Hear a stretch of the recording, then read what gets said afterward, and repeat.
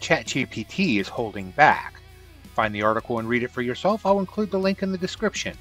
Now, if you're just using ChatGPT for general conversation because you're bored, lonely, whatever, or you just want a quick answer to, a quick question, you don't have to do this. However, if you're going to use it for something a little more deep, maybe you should use these 4 prompts to help you.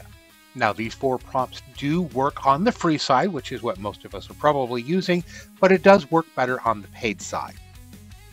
Go figure, right?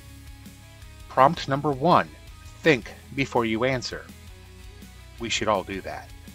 Prompt number 2, debate yourself. Yeah, we all have internal dialogue like this.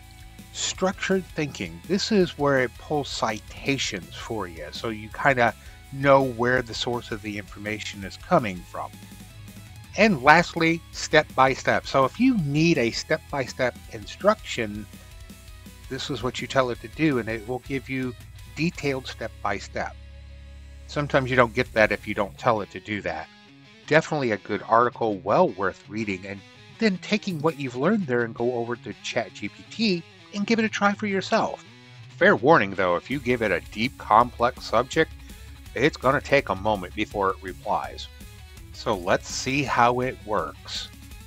Using all the prompts, we're going to ask it the question, who is or was the best U.S. president of all time?